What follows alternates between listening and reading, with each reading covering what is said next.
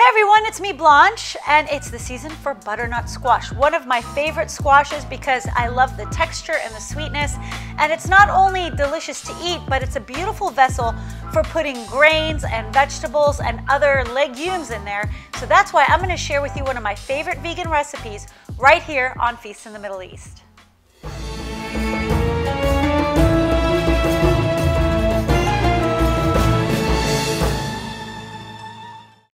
So I'm going to share with you one of the most beautiful dishes featuring butternut squash, and a lot of people are intimidated by it, but there's really nothing to be intimidated about. So just make sure to cut it in half with the knife away from you. And you see these seeds in the middle? We're just going to core this out using a spoon. It's the simplest thing ever. It's even more simpler than, everybody spends so much time coring out pumpkins for Halloween, which are far more complex than butternut squash. But for some reason, when they see butternut squash, they freak out and wonder what to do with it. Well, this is the easiest preparation that I've ever seen. So we're going to just take out the seeds and the pulp from the inside, just like that. And what we're going to do is put it on a pan like this. And to make it super easy, I just spray olive spray. You could put coconut spray, whatever. There's some olive oil, just like that. And some salt and pepper.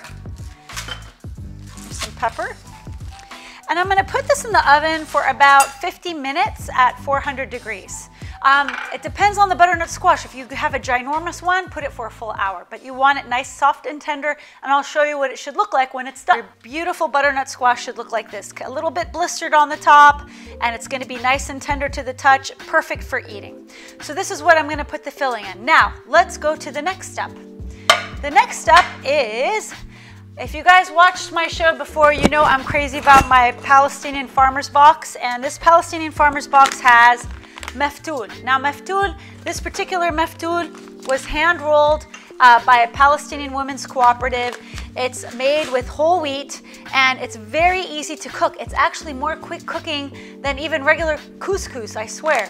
So what I'm going to do is basically put a half a cup of the couscous. You could use any kind of couscous. This is Maftoul, so this is the Palestinian kind. And I'm going to add 1 cup of vegetable broth. Let's turn on the heat below it. And I'm just going to season it with a bit of onion salt. Now you could put onion powder, salt, garlic powder, whatever you like. And a tiny bit of cumin, just like a dash.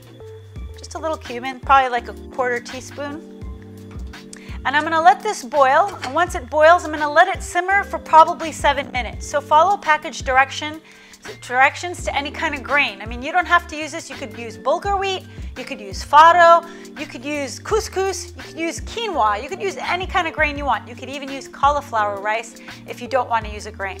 So while that is about to boil, I'm going to start heating up the pan right now to cook up some, I took like a whole head of Swiss chard and I just cut it up, I washed it, chopped it up like this of Swiss chard.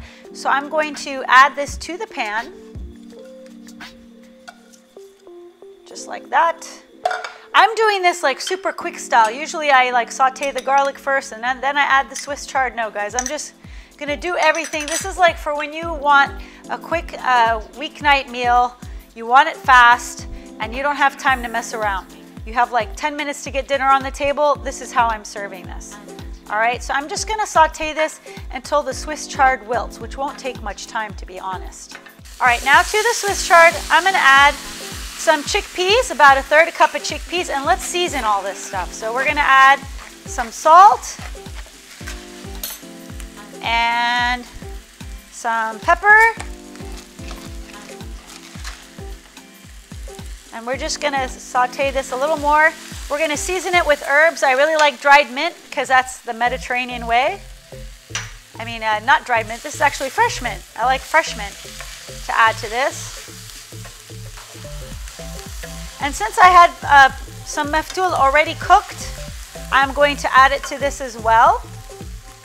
So this is already cooked. I already had this in my refrigerator, guys. So that's what you could do, is you could cook grains on the weekends and then add it to whatever dishes you want during the week for really quick week prep. As you can tell, I really love beautiful colors in my cooking. And I'm going to fill the butternut squash with this, but the beauty of this is, you know, any leftovers, you can use this as a side dish. You don't have to eat it with butternut squash, or you could eat it as a main dish if you want. It's a great vegetarian main dish. I'm also going to add about a 1/3 cup of cranberries to add some sweetness and pretty color. There we go. Isn't that gorgeous? And I love the smell, you know, because we had cooked the maftoul with a little bit of cumin and onion salt. You have that extra flavor. Now let me make sure that it's properly seasoned. This is awesome. Okay, so I always like a bit of a dressing. So I've got like 2 tablespoons of olive oil and a tablespoon of fresh orange juice. I'm just going to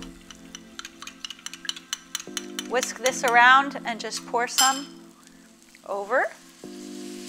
This will prevent it from getting dry, like when you have leftovers.